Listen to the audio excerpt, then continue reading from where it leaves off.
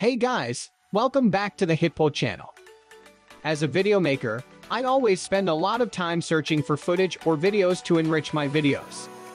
But sometimes, when I downloaded them there are some logo or watermarks left. So in today's video, I will show you an easy way to remove logo from videos using CapCut.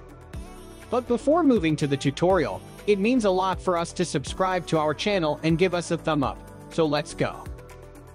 First of all, create a new project in the CapCut. Here I will use CapCut on my computer, and add the video you want to remove the logos from. This is my video.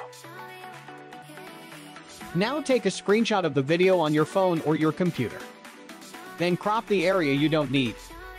After that, hit the free download link in the description, download and install HitPaw Photo Object Remover. Here you can see the surface is quite simple. All you need to do is drag or input the photo here. So now select the screenshot image earlier. Now using the brush tools here. Zoom in to enlarge the image and mark all the text you want to remove like this. After that, tap the remove button.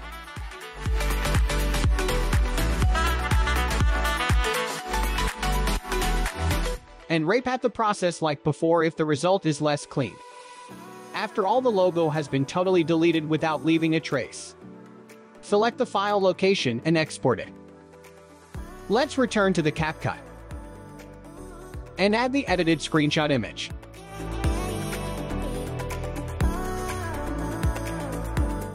Move the clip to the overlay track. Then cover it with the main video as well. Now open the mask menu. Here I will choose the rectangle. Then drag it to the logo you want to remove. And also adjust the size until it covers the text perfectly. Sometime you may need to add some keyframe to cover the moving logo more perfectly. Now let's see the end result.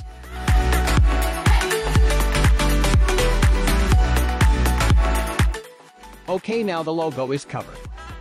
You have successfully removed logo from the video. And okay guys, that's all I can show you in this video. Don't forget to like if you think this video is helpful. If you have any questions, leave a message below the comment area.